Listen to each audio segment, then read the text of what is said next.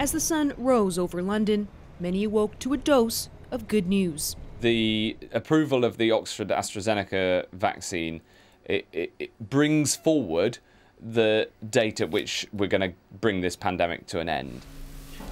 4 weeks after the approval of the Pfizer-BioNTech vaccine, Oxford-AstraZeneca was given the green light by UK regulators today.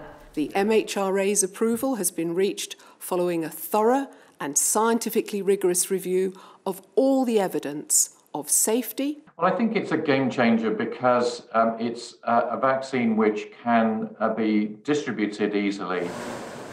It's cheaper and easier to transport than the Pfizer-BioNTech and Moderna vaccines and doesn't need to be stored at ultra-cold temperatures.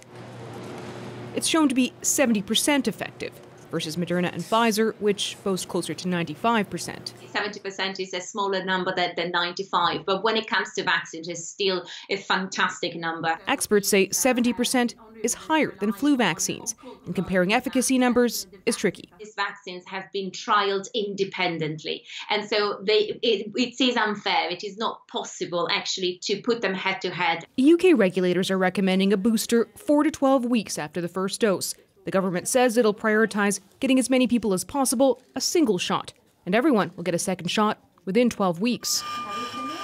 Officials are in a race against the virus. Cases have doubled in the UK in the last 2 weeks, and pressure is mounting on hospitals. Just today, tighter restrictions were brought in. On the plus side, we've got 2 valid vaccines, and we're racing, as I say, to get them out. On the downside, there is a new strain of the virus which is spreading much faster. So while 2021 will be rung in with more optimism, the difficult days aren't over yet. Farah Morali, CBC News, London.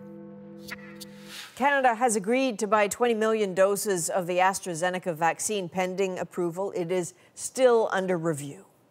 There are a number of packets of data that still need to arrive, and as soon as we get the data, we'll be reviewing with the same process that we reviewed Moderna and Pfizer, with a rolling regulatory review, so that we can assess that data as quickly as it comes in. So just keep in mind, the AstraZeneca vaccine is one of 7 Canada signed on to purchase. So let's bring in infectious disease specialist Dr. Suman Chakrabarti. So, doctor, this gets a bit confusing. We know the AstraZeneca vaccine is different from the 2 that have been approved here already, the Pfizer, BioNTech, and Moderna. Can you walk us basically through those differences? Yeah, so all 3 of these vaccines actually do the same thing. They give genetic instructions to your cells to make a protein that you make an immune response to. The big difference is that the AstraZeneca one uses an inactivated viral particle to get that instruction into your cells, which is different with the other 2 vaccines, Pfizer and Moderna, that use a nanoparticle. The other big difference is it's an advantage as well that the AstraZeneca one does not require any specialized cold storage, which really gives it an advantage to be able to portable it around the country.